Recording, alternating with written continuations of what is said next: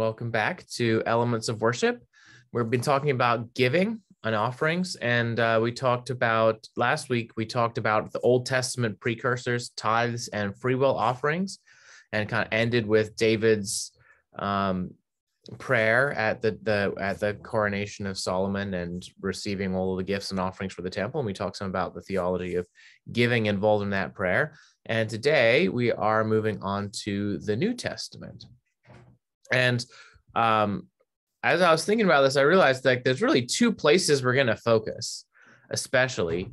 And one is Luke Acts. I don't know if you've ever thought about this before, but Luke and Acts are written by the same person. They're both written by Luke. And so you can kind of think about them as two volumes of one work, even though they are not next to each other in the order of books in the Bible. You can kind of put them together.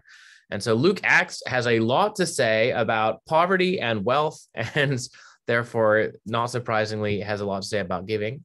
And then we're going to look at Paul's letters as well, which also have a lot to say about giving. But let's jump into Luke. Luke has a couple of references to tithing, both of them associated with the Pharisees. So, for instance, in Luke 11:42, Jesus says, "But woe to you, Pharisees, for you tithe mint, rue, and every herb, but you pass by justice and the love of God. But it is necessary to do these things without overlooking those." So the Pharisees are tithing their mint, rue, and every herb. Now, we mentioned last week that the tithe very specifically applies to agricultural produce, whether that's crops or animals. So just to be clear, if you were being paid a wage for doing some sort of work, you didn't tithe that. It was the people who own fields and cattle and stuff would tithe from those. So the picture we have here is, you've got your little herb box out on the back of your house. Maybe you're not even a subsistence farmer, but you've just got you're growing some mint out back to use for your own cooking. And the Pharisees here are so stringent in their tithe that even these little herbs that they're growing out, in the herb patch are being tithed, everything. So quite a close, detailed observance of the law here. But while they're so focused on that, they pass by justice and the love of God. And of course, this is kind of part and parcel of the whole critique Jesus has of the Pharisees, which is that they get very fixated on obeying certain letters of the law, but they miss the purpose of the law. They miss God's heart in the law. And so they miss what Jesus calls the weightier matters of the law elsewhere. And these are divided into two. I think one maybe horizontal, one vertical. Justice are obligations to give what is due to our fellow human beings. And then love of God, so your actual heart relationship towards God. So once again, like a lot of the things involving the Pharisees, we see a focus on externals, that we get our 1/10 of every single little thing that's produced. And what we're missing is has a lot to do with the heart, with our love for God, and then also our conduct towards fellow human beings. We see the same sort of thing come back again in the parable of the Pharisee and the tax collector. And just if you don't remember that, Jesus tells this story about this Pharisee who prays this very theologically expansive prayer. And then this tax collector, who obviously is already starting from behind because he is a tax collector and therefore probably guilty of exploiting the poor for profit. But he can't even look up to heaven and just says, "God, be merciful to me, a sinner." And the surprise result is that the tax collector is justified, but the Pharisee is not. In among this whole prayer, which is very interesting to look at in detail as a negative example Jesus is using of how people are relating to God. One that seems very pious, but isn't. We find, "I fast twice a week. I tithe everything I acquire." So tithing is right there among the kind of central observances that the Pharisee thinks are going to justify himself before God. Luke heads this parable by saying that Jesus told this parable to people who thought that they could justify themselves. So I read everything in the Pharisee's prayer about The way he's obeying God's law is about justifying himself.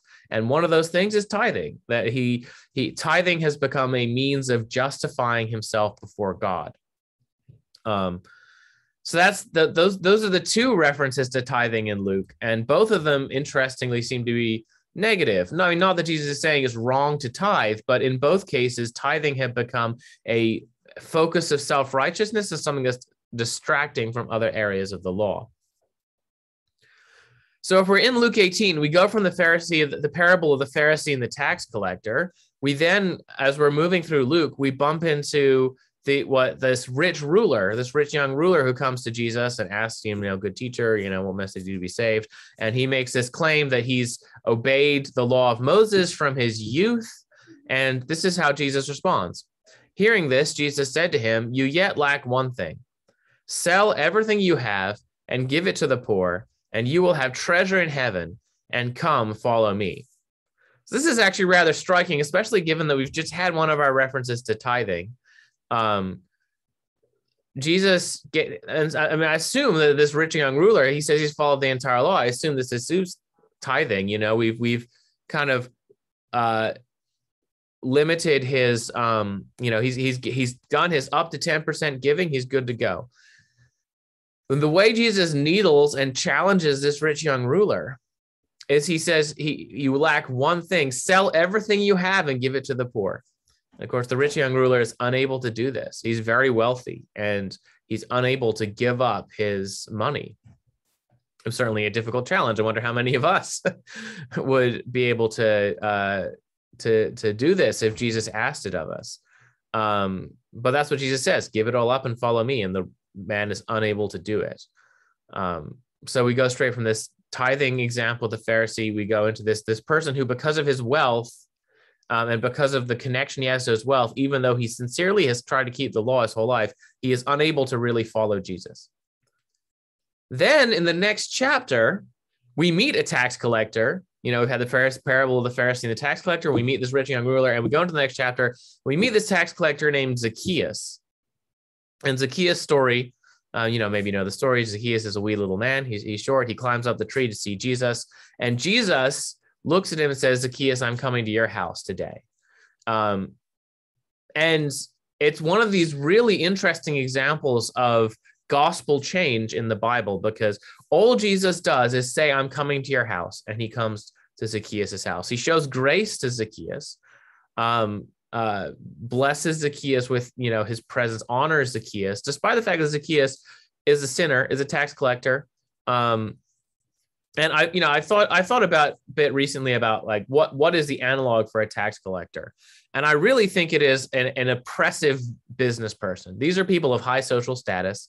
They're pretty socially powerful, but they're also people that everybody would recognize are exploiting and damaging poor people, and their wealth comes from a place of exploitation. So if you want to frame it that way, Jesus says to honors one of those people with his presence. And this experience changes Zacchaeus. It says, "Then Zacchaeus stopped and said to the Lord, 'Look, half of my possessions, Lord, I hereby give to the poor. And if I have extorted anything from anyone, I will give back fourfold.'" There's two parts to what Zacchaeus is saying here. First of all, if anything he's extorted, he's going to give back fourfold, which is attempts to follow the law of restitution set out by Moses about what you should do if you've stolen something from somebody. But beyond that, he's also going to give half of his possessions to the poor. And it's so interesting. In this case, it's a very different setup. Jesus hasn't commanded Zacchaeus to give away anything like he commanded the rich young ruler. And yet, Zacchaeus also doesn't give away a tithe. He's giving away half of his possessions, fully 50%, purely spontaneously without Jesus asking him to do this. This is just simply an immediate impact of the gospel in Zacchaeus' life, is that he generously gives away half of his possessions.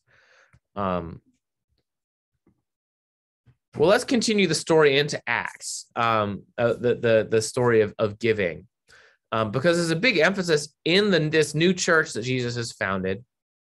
Giving seems to play a central role. It's right there in Acts 4 with some of the other things that we saw are typical of the church. So here's Acts 4. And the multitude of those who believed were one heart and soul, and there was no one who said that his possessions belonged to him privately, but all things were common to them. And with great power the apostles were giving witness of the resurrection of Jesus Christ, and great grace was upon all of them. For there was no one needy among them, for such as owned land or houses were selling them and bringing the proceeds of the sales and placing them at the apostles' feet. And the proceeds were distributed to each as he had need. Okay, so we've got this, the classic communist passage. We should probably clarify that this is not an abolition of private property. It's not as if nobody was allowed to own anything. There do seem to have been possibly examples of Jewish groups that required a forfeit of all property to the group, to the community as a condition of joining. But that doesn't seem like what's happening here. Like that the apostles are saying, if you want to be a member of this new movement, you have to give over all your stuff. I think with the strong language of holding things in common, it's important to like mention this might not be what we're thinking about with other forms of religious or non-religious communism that have come into existence throughout history. All that said, and I think why that's important is because of the freedom, like the sense in which people are freely giving this stuff. All that said, there is a sense in which people are no longer regarding their private property as belonging to them privately, but they're seeing it as fundamentally in disposal towards what's common to everybody. So there's a mentality here that is not, well, it's my private property, so get off my case. I'm going to do with it what I want. There's an attitude of, I don't even think of my possessions as belonging to myself, they're for everybody else. And we can hear some of these echoes of David's prayer, right? That everything we own is given to us by God, and therefore I don't think of it even as really my private possessions. I think of it as something that is there to provide for the needs of any person within the community. And it's said at this point, like, there are no needy among them. So effective is this giving program. And notice there is kind of maybe a shade of a gathered worship sense of this, that like we're coming to where the apostles are gathered and placing these items at the apostles' feet. Of course, we're pre Acts 6. We have no deacons. So the apostles are just administering all of it at this point. But that sets us up for one of the more sobering stories in the book of Acts. And this is the next chapter, Acts 5. I don't have the citation here, but and that's the story of Ananias and Sapphira, because this leads right into the story of Ananias and Sapphira. Now, a man named Ananias, together with his wife Sapphira, sold a field, and he held some back from the price with his wife's knowledge, and he brought part and placed it at the feet of the apostles. But Peter said, Ananias, why has Satan filled your heart to lie to the Holy Spirit and hold back some from the price of the field? When it remained, didn't it belong to you? And when you sold it, wasn't it under your control? So why have you come up with this in your heart? You have not lied to humans, but to God. And when Ananias heard these words, he fell over and died, and great fear was upon all who heard. So this is a very sobering moment in this like wonderful, beautiful picture of the early church here, where God's judgment falls upon Ananias in this act of giving. I think it's important to note why that's the case. Again, we don't have a situation here where selling and giving away all of your private property to the church is compulsory. In fact, the judgment on Ananias doesn't really seem to have to do with selling the field or not. And it seems to be like he could have just been fine if he hadn't sold the field. The issue is lying about it. The fact that, first of all, there's a division in his heart, that he wants to get the credit for selling the field and giving it, but he also wants to hold part of it to himself. His heart is divided in his giving. And so Peter mentions, why have you come up with this in your heart? The issue is a heart issue. The focus is not so much what percentage has he given, the appropriate percentage, has he given more or less than other people? The issue is the deceit and what Satan is doing in his heart in what happens here. So again, we have emphasized in this very sobering episode something that we've seen already in Luke, that where your heart is very important, and maybe is the crucial question in giving. Not just specifically exacting, making sure you give the right percentage and like the external focus, but like, what is the heart behind your giving? Okay, so I mean, that's some guidance from Luke Acts. Paul adds a lot to our understanding as well. So, and a lot of these are connected with Paul's collection from the Gentile churches for Jerusalem. Of course, the church in Jerusalem in the book of Acts, we learn, was persecuted. And there seem to have been other reasons as well why there was poverty and hunger among the church in Jerusalem. And so Paul going to all these Gentile churches, raises funds to bring them to Jerusalem. And in the context of instructing the churches about this in his letters, he has a lot to say about the theology behind why we give. So this is Romans 15. But now I am going to Jerusalem, serving the saints. That is the word, like, that is the verb for like that describes a deacon. But of course, that all Christians do. All Christians serve, and some are specifically set apart as deacons. But here it is serving the saints. This is the sort of thing that the deacons in Acts 6 are overseeing, that sort of activity. For Macedonia and Achaia had been pleased to make a certain participation for the poor among the saints in Jerusalem. Participation here, we often translate this fellowship. We'll come back to it. Paul's coming back to this in the next verse, but like there's some sense in which we are, by our giving, participating in supplying their need. For they were pleased, and indeed they're obligated. For if the Gentiles have participated in their spiritual things, they are obligated also to minister to them in material things. This is a very interesting theological point Paul's making. Again, this is participation, this is fellowship. And we talked about the Lord's Supper. We saw some of this is a very deep spiritual concept about how we are fundamentally united to God, and we receive life from God through the humanity of Christ as like a new humanity in which we participate. And that as we are united to God in Christ, we are united together. And in the mystery of the Lord's Supper, we experience a special participation in Christ, which is also participation of fellowship with each other. And we could talk a long time about the depth of the spiritual side of that. But what Paul makes really clear here is there's a material expression of this reality as well. That's also important. That if we are participating spiritually with other believers in this way, then there's this obligation along with that to participate with them physically. In other words, our goods, our livelihoods are on the line when it comes to their need. Think of the body of Christ metaphor about how the whole body cares if one part of the body is in need. Our being connected to other believers in this deep, profound spiritual way has very real material implications.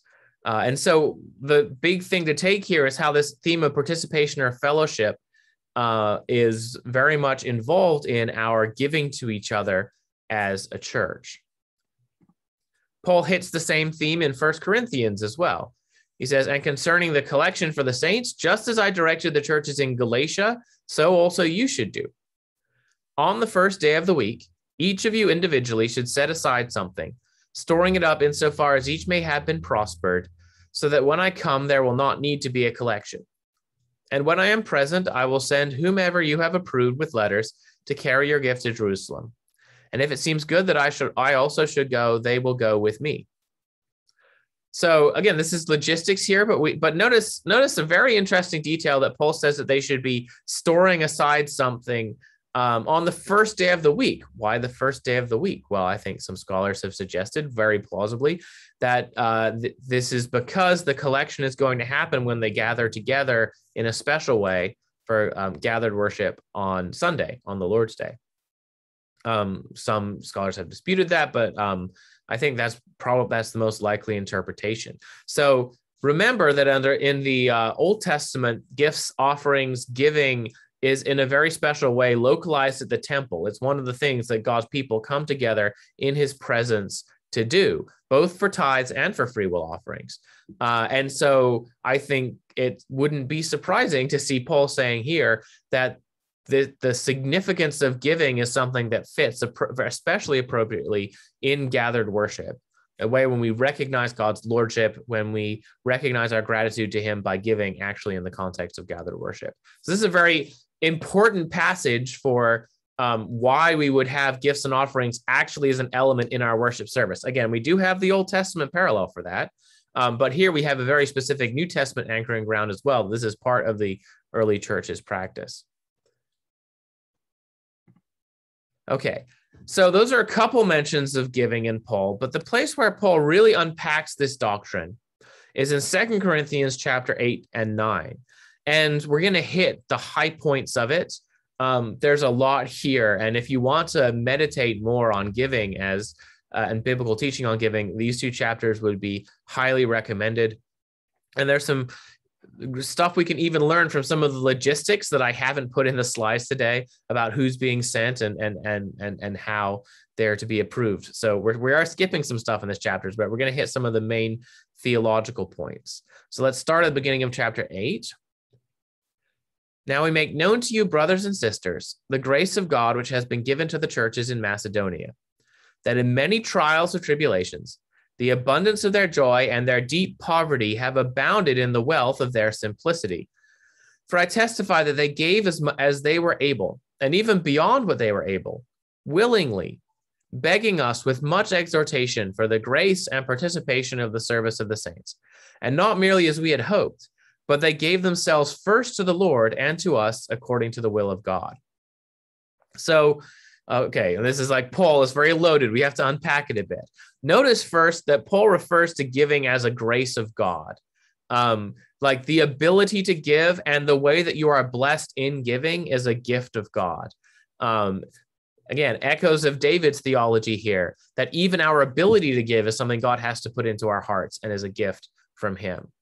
Also, notice the emphasis that the church in Macedonia is itself under trial and tribulation, and that they give out of joy and deep poverty, which is striking. I mean, I don't think, as we'll see later in the chapter, I don't think this means that the Macedonians are giving foolishly, but they're not wealthy. And it says they're giving as they're able and even beyond what they're able. Like they are stretching their means in order to do this.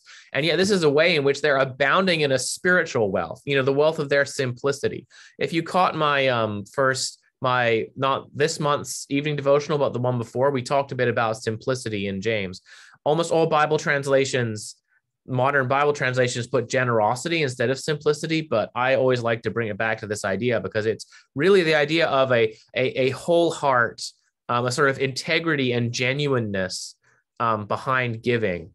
Simplicity is wholeness of heart, not divided, not like Ananias and Sapphira, like having mixed motives or a dishonesty or a grudgingness in giving.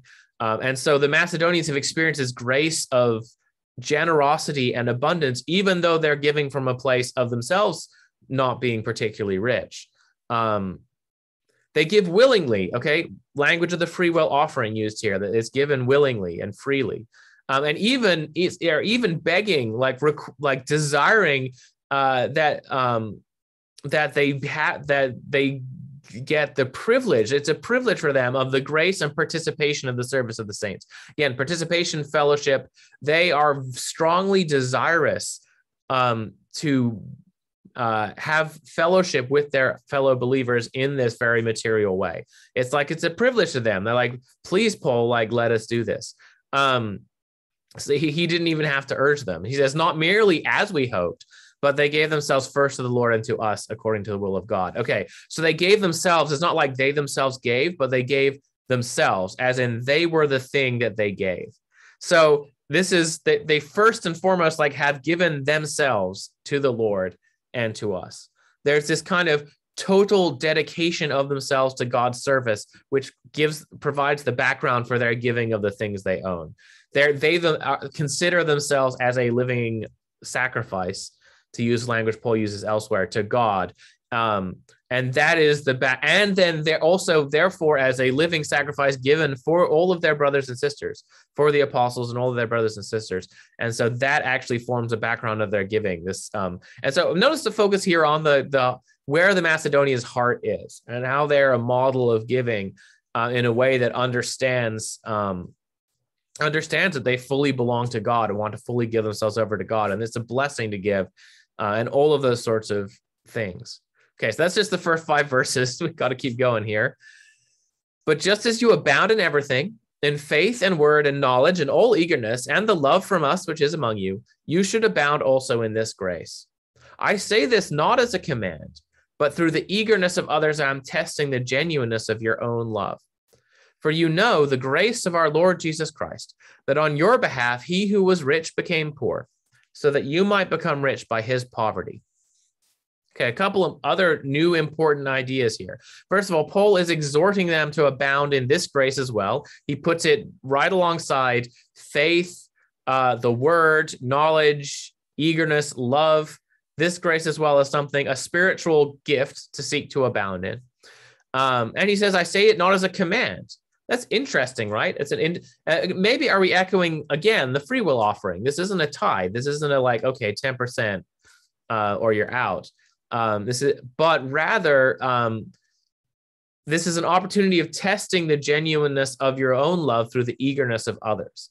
So there's some sort of sense in which, through the example of the Macedonians, they're being called into a exercise of gifting of their own, which is not something that we have like a command for, as in here's how much you should give, but is rather something that we are called to kind of press into and grow in. I think we'll see a little bit more about what it means is not a command. Like Paul's going to go on to say it's beneficial. Like he's giving them advice about how they can benefit and grow and rejoice in God, not just simply a command.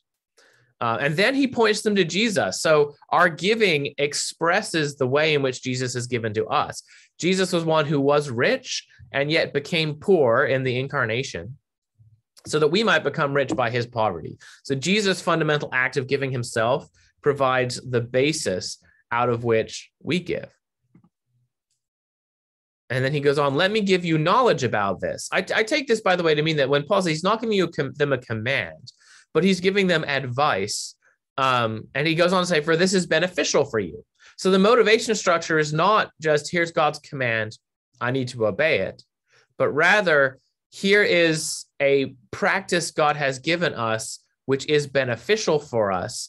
And so if I understand that connection, if I understand how this is actually something that is good for me, a practice that benefits me, my motivation is not, I need to obey this command. My motivation is going to be, well, why wouldn't I do this? It's going to be one that comes from a very a place of seeing the benefit for myself, like that this is this beautiful thing that will encourage and strengthen me.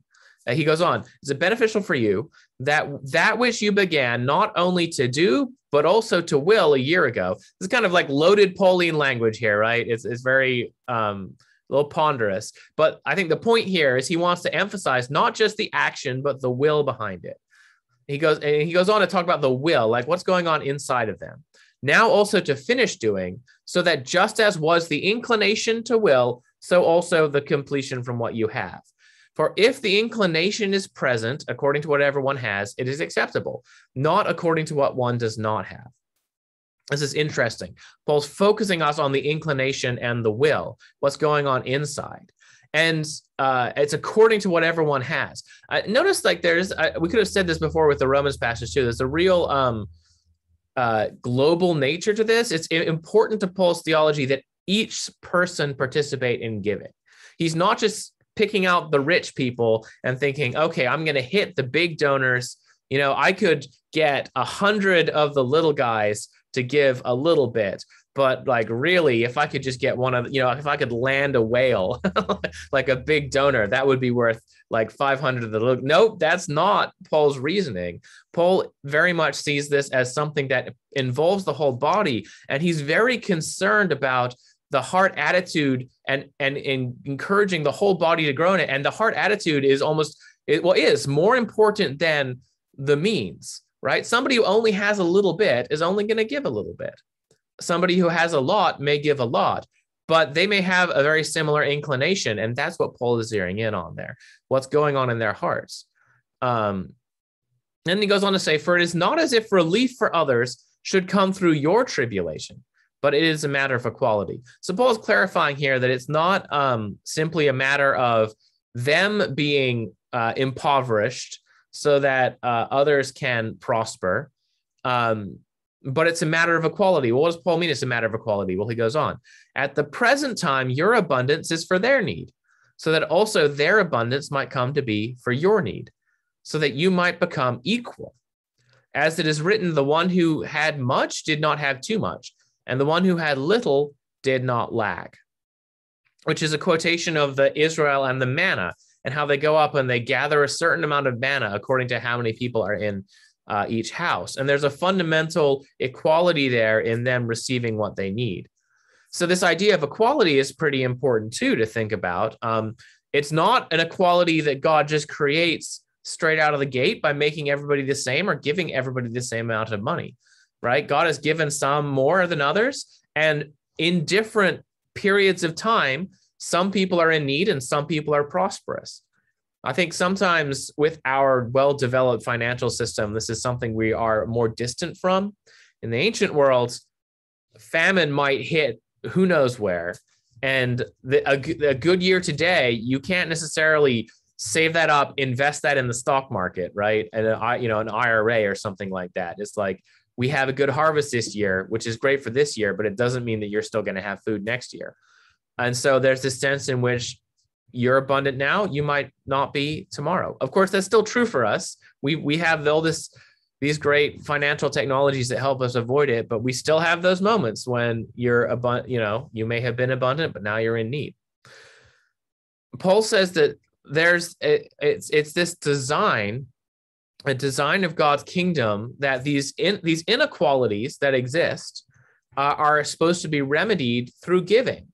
And so equality here is not everybody is like maybe starting out at the same place, but rather those who have more strength, those who have more power right now are going to give, and some are going to receive. And at other times, in other ways, in other contexts, others are going to be strong and they're going to give. It's an idea that Paul elsewhere applies even beyond financial to like other kinds of gifting as well, that there's a sort of complementarity here, an equality that comes about by, not by, like in the body, not by everybody being an eye, but by every member of the body having a specific function, so that we need each other. And the need is important. We can't be independent. We experience our equality because we need to rely on each other to supply our needs. So that clarifies, by the way, here that we're not just, there is a measure of prudence in what's going on. We shouldn't be impoverishing ourselves like irresponsibly, but rather we should be seeking to use our abundance to help those in need. And then there'll be a time when we need them and the relationship will go the other way. Paul continues right into the next chapter. Therefore, I thought it was necessary to exhort these brothers that they might go to you beforehand. He goes into some of the details in the gap here. He goes into some of the details about who he's sending to collect and all that sort of thing. And he's talking about the people who he's sending. In order that they might go to you beforehand and prearrange the promise of your contribution, that this preparation might be like a blessing and not like an extortion. Paul wants, again, the concern that this be a free will offering. And for that, Paul thinks we need preparation. He wants to send them ahead of time. We do have the idea here of a promise that's later fulfilled. And again, the heart attitude is really important here. He doesn't want this to be a shakedown. He doesn't want this to be, a guilt trip. Rather, it is an encouragement so that it would be like a blessing. And he goes on to explain that. That is, the one who sows sparingly also reaps sparingly, and the one who sows blessedly will reap blessedly. We often translate this sows in abundance and will reap, and it will reap in abundance, which isn't really wrong. But the idiom here specifically brings in the idea of blessing, like the one who sows in a way that blesses, in other words, a lot, will receive in a way that blesses a lot. Each of you, as he has purposed in his heart, not with regret or from necessity, for God loves a cheerful giver. So joy as the attitude rather than regret, sadness, grief, even the word can be translated, and not necessity. So again, he said it wasn't a command, and now he says we shouldn't give from necessity as if it's something we have to. Rather, it's supposed to come in this spontaneous, free, cheerful way. He says, for God loves a cheerful giver. And God is able to make every grace abound to you, so that having every sufficiency in everything at every time, you might abound into every good work. Just as it is written, he scatters, he gives to the poor, his righteousness remains forever. And Psalm 102 is one of these portraits of the righteous man, and he quotes the verse about giving to the poor. And so he points us back to God's ability to make grace abound in us and give every sufficiency. And so we're looking to, he points us back as well. Like, I think from the desire for a cheerful heart to the fact that God is behind it. God is the one who makes this grace abound in us. It's not something even we can just gin up out of out of compulsion or something like that. It's something that God has to give. It has to be a gift, a work of God's Holy Spirit. And we should probably pause here and say, this could be twisted into a prosperity gospel kind of way, right? If you give, if you give now, God will respond exactly 4 times. What a great way to get rich. Give to this televangelist. That's not really the idea we get if we're looking carefully at the whole thing. It's really clear here that many of the believers, in fact, some of the most faithful believers Paul is talking about, are in poverty. They're in tribulation. They're going through it. Paul assumes that there'll be a time in the future that the people he's talking to and exhorting to give will themselves be in need and impoverished and need other people to give to them.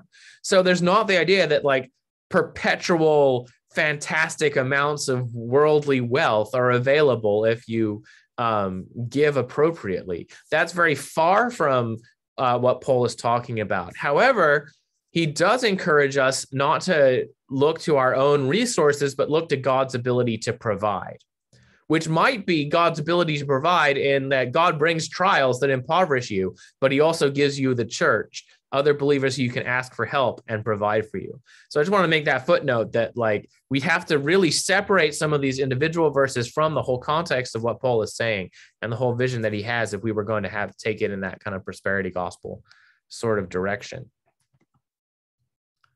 And then we'll leave it here with Paul, but now the one who supplies seed for the sower and bread for food will provide and multiply your seed and will increase the fruit of your righteousness. In everything you will be enriched into all simplicity, which through us is producing thanksgiving to God, because the service of this ministry is not only providing the needs of the saints, but is also abounding through many thanksgivings to God.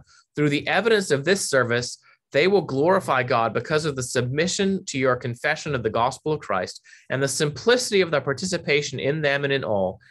And they will long for you in their prayers on your behalf on account of the surpassing grace of God to you. Thanks to God for this indescribable gift. Now, I want you to notice, just in keeping with that prosperity gospel point, how much the reward that we reap from giving is spiritual. How little Paul's focus is, if you give money, God will make you even richer materially, versus if you excel in the grace of giving, God will increase the fruit of your righteousness. He will increase it's something that helps us grow into these fruits of the Spirit that God has called us to.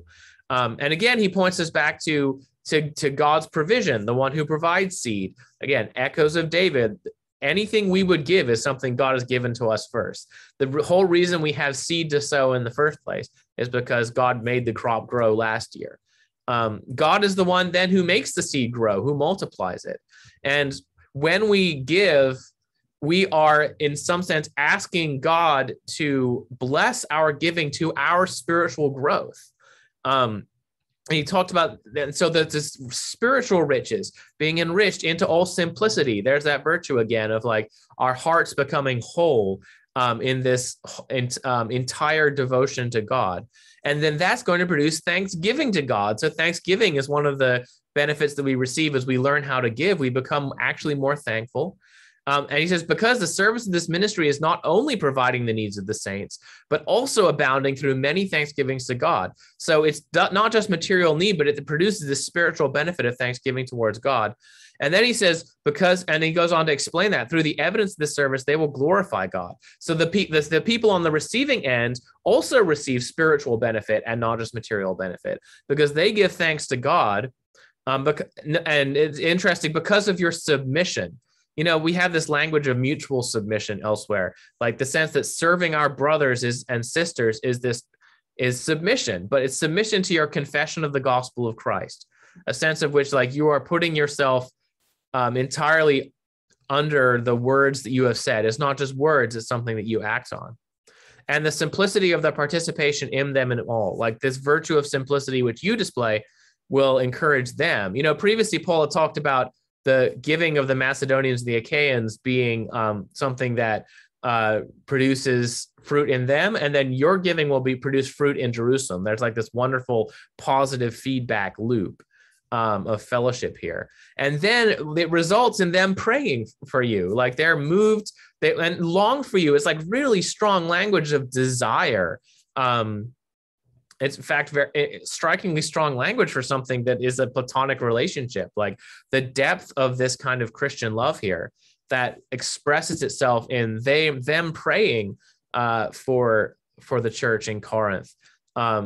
On account of the surpassing grace of God to you. And like we have this God-centered focus, that it never just becomes focused on the humans giving, but on how this is a picture of, like, look at what God has done in producing this free gift that leads humans to glorify God and love each other, desire, long for each other more deeply, and it be expressed in prayer. And Paul kind of sums it all up. He's getting carried away in his Paul sort of way here.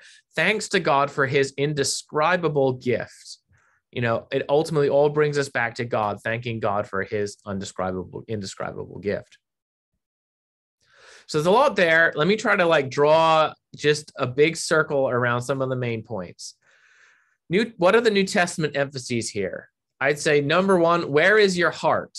And there's various different virtues here that and gifts of the fruits of the Spirit to exemplify. One is honesty, that the giving is happening in an honest, authentic way. Simplicity, this kind of wholeness and integrity of heart that is expressed when we genuinely give. Joy, that we experience joy in our giving when it's a free giving from the heart. And freedom, this sense of that is something free. It's not necessity, it's not compulsion, but it's a free expression of in response to God. Again, this is the language of the free will offering, which is very much not outside of the explicit commands, is a way that we rejoice in who God is and what he's done for us. Just as importantly is participation with fellow believers and the idea of equality. That if I say I have a spiritual participation and I have this deep theology of our union together in Christ, there is this necessary material expression to it. And that expresses itself in a kind of equality, which is that we want the needs of everybody in the church to be provided for. And we consider that as important, or maybe even more important than our own needs, so that our property is at the disposal of others' needs. It's grounded in Jesus becoming poor for us to make us wealthy. The fundamental gift that has been given in the gospel. And it's God's work to make us abound in grace. It's something that's not that we can't just make happen on our own, but it's a sign of God's grace when he gives us the ability in our hearts to give in that sort of way. Okay, I wanted to address one question briefly that could come up in the context of all this, which is, should Christians tithe? I'm going to plug this book. It's an ebook. You can get it on Amazon. Full disclosure, I did the electronic typesetting for this book, so I do get a kickback for any copies that are sold. So just, truth in advertising here. But really quickly, let me give you, this is just a booklet. I'm trying to answer this question, should Christians tithe? And the conclusion my dad comes to, which is one I agree with, is that really the tithe, the give 10% of your agricultural produce, is part and parcel of the Mosaic law. And so we don't really see it applying in the same way to believers under the new covenant. But that rather we see kind of more the pattern of the free will offering become the guiding principle for Christian giving. And so, I mean, you'll notice like Jesus tells the rich young ruler to give 100%. Zacchaeus gives 50%.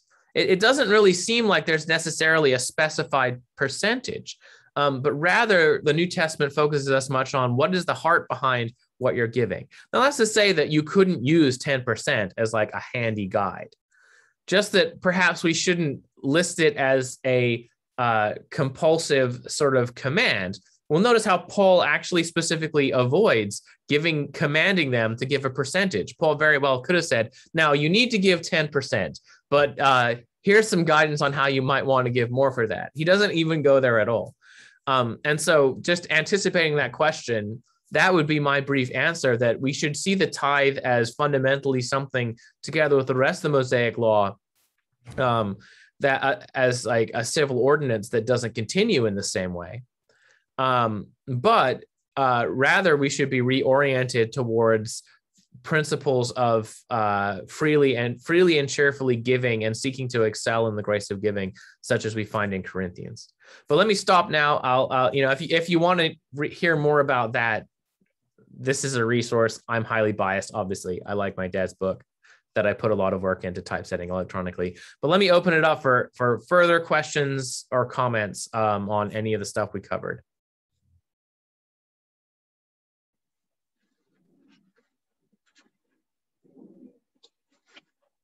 Part of Luke Acts is that Jesus observing the widow putting money into the treasury in the temple, is it not?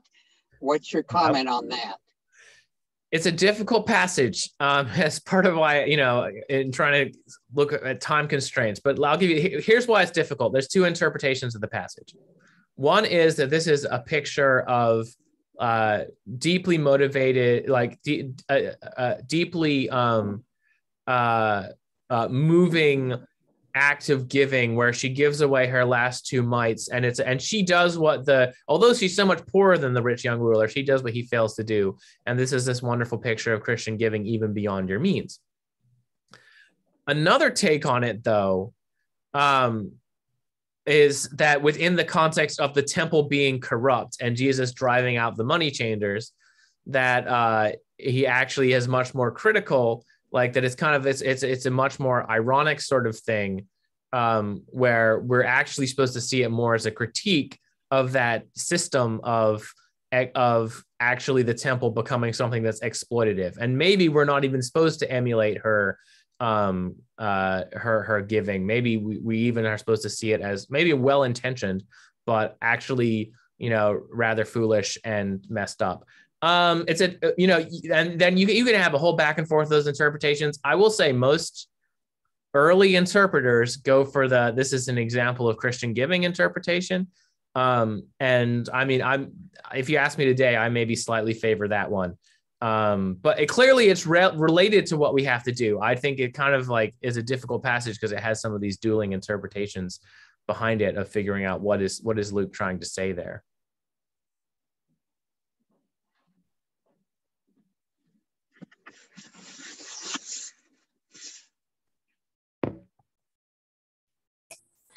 Jamie, because we're talking about giving in the context of public worship, yeah, and this is clearly not the main point or the most important thing. I appreciate what you said, but I was kind of interested that during the pandemic, and we haven't been to worship, but my understanding is there was a box or something in the foyer where people were bringing their offerings and putting them in, and I was kind of thinking it'd be neat if we continue that practice and then add maybe children or somebody, that the offering be that these people bring the box up front, and rather than pass the plate, just because I think the visuals in worship matter, they sort of set the tone. And I don't know, I've just kind of encouraged any who are in a position to talk to session that might be an interesting thing to continue. And God's actually kind of given us an opportunity. People might say, oh, we wouldn't get enough, funds from that, but we've operated for almost 2 years, and just wondered. We started passing the plate a month ago. Yeah, I understand that. So yeah, and I think Scripture doesn't overspecify it, but of course that is although the one example with a box is when Levitical funds are being mismanaged, and Joash builds a box so that add some accountability. That's just an accountability thing on Joash's part there, to make sure that we're tracing where the money goes and nobody's misusing it. Which also is, by the way, I didn't really cover it in this, but that's also managing the funds well and not embezzling them is a theme in the Bible. But just because there's not a direct scriptural specification, well, that actually leads it up to we need to think wisely about what does best communicate what we mean to communicate. And I don't know. I don't know which is the best practice, the idea that we're coming as we're giving, or we're passing it around and taking up a specific moment in the service set within the service to actually do that. And of course, that gives an opportunity for us to pray a prayer like David prayed over the offering as well. But I don't know, does anybody else have opinions about what are the different advantages or disadvantages of passing the plate versus having a box?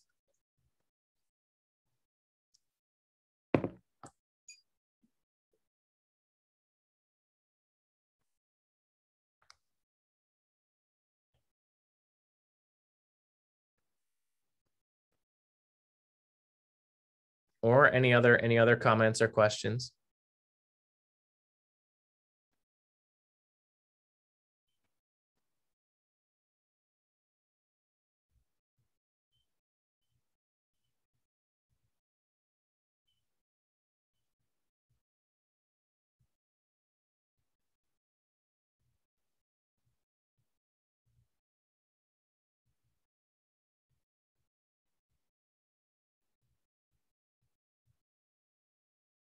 Okay, well, I'll go ahead and close us in prayer, and we can head off to worship. Dear Heavenly Father, we thank you for Christ's work, that he became poor, that we might be made rich and given an identity as his sons and daughters. And we pray that you would help us to excel in this grace, that we would freely, willingly, joyfully give to supply the needs of others. We pray that you would make us conscious of those needs, that you would make our church one that's effective and knowledgeable in how we see and find those needs. And we pray that you would help us to be blessed as we give to each other, and that we would abound in that grace. And we pray that we would remember to give you the credit and look to you, and that the love for Jesus and thanksgiving to you would abound among us as a community as we supply each other's needs. And especially this week, as we come to worship you, we pray that you would bless our giving. And we pray all these things in Jesus' name. Amen. All right, I'll see you guys in worship.